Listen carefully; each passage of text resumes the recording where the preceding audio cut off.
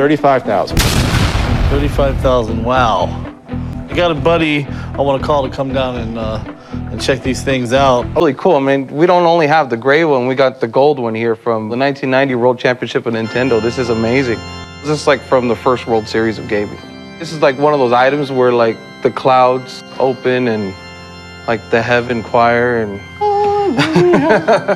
Not many are left. Exactly. That's so cool, man. If you're a diehard gamer, you know what these games are.